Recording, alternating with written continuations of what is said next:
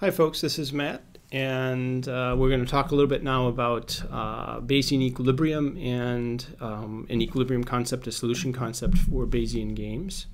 And the idea of this, it's also sometimes referred to as Bayes-Nash equilibria. The concept goes back to John Harsanyi in the late 1960s, 1967 and 1968, where he developed this concept. And the idea is that each player now, when we're talking about a Bayesian game, players have these types which determine their payoffs and relate to the uncertainty and can actually tell them something about what they expect other individuals' types to be.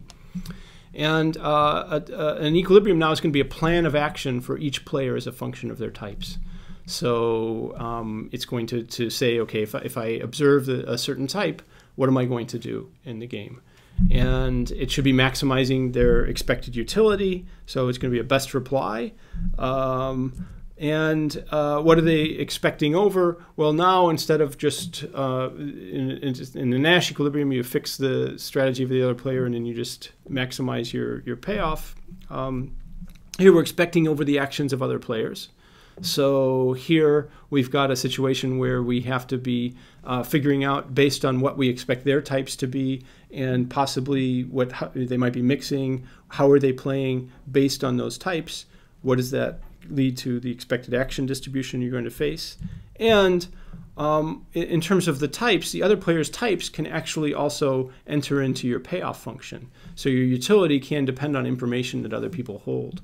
So it might be that somebody else knows about, say, the value of a stock, and I'm trying to invest based on what information I have, and I realize that other people are going to have other information, and that information could affect the value to me as well of a particular asset, for instance. Okay, so given a Bayesian game, we've got our set of players, actions, the type space, probability distribution over the type space, and utility functions. And for the definitions we're going to provide here, we're going to take these to be finite sets of players, finite sets of actions, finite sets of types, and finite sets of strategies. Okay, and when you start going to infinite sets and continua, you have to be a little more careful about some of the details of defining these things, and in particular, measurability kinds of considerations of and integration of things. So we're going to stick with a finite set where the basic principles and ideas will be fairly easy to understand, and extensions to these are fairly straightforward, although there's some technical details you have to worry about. Okay, pure strategy. What's a strategy for a given player? A player's strategy now is a mapping. So S sub I, which says as a function of your type, what's the action you're going to take. That would be a pure strategy in the sense that you're just picking an action for each type. A mixed strategy is then the obvious extension here, where instead of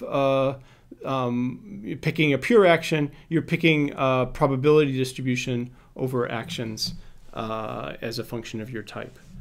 One thing that's going to be useful then is that if we have a particular type, we can then talk about what the distribution over actions is. So under a mixed strategy S sub I, that person I plays, what's the probability that action AI is going to be chosen by them if they happen to be of type theta I. So we'll use that notation in some of the calculations. Okay, now when we start talking about Bayesian equilibrium, now we have to talk about what a person's expected utility is when they're making their choices, and there'll be different timing that we can think of. So one is ex-ante. I have to form a plan for how I'm going to behave, but I actually don't know anything about anyone's type, including my own. So we might think of this as, for instance, a company forming a long-term plan for how it might, say, bid in a series of auctions that are coming up, but it hasn't actually gone out and collected information yet, and it hasn't actually seen the values of other players and so forth. So it hasn't done any of the calculations, but it's trying to form a strategy of how it's going to behave. Second possibility, interim stage. So a person knows something about his or her own type, but not the types of other agents yet, or other players. So this is a setting where you have seen some parts. I've done my homework. I know what I've seen. and I have to form a strategy to bid in an auction, but I don't know what the other players have seen. And that information could be valuable not only in determining what their action is, but also in determining whether or not I want to go ahead and follow a certain behavior or not, based on what my payoffs might be, contingent on what information they might have. And the third one is ex post. So everybody knows everything about everybody's types. Now, ex post is the relatively least interesting in the basic sense of the kinds of calculations we're going to be doing, because in that situation, if the peoples are making their choices ex post, then the game is going to boil down to just the complete information games we had before. Now, if people have to make their choices ex ante and they still want them to work ex post, then that's a different story that we'll talk about a little later. Okay, interim expected utility. So let's talk about the expected utility that a player has if they're at the interim stage. Well, we can say, what does person I expect if they're of type theta I and the strategies S are being followed? And we end up with a calculation which looks as follows. First of all, we can look at what the possible types are. So we're going to be summing, the person knows their type, then that can tell them something about what they believe the probability of other people's types will be. We're going to sum across those things. And the utilities are going to be evaluated with respect to those types. So that's one aspect of it.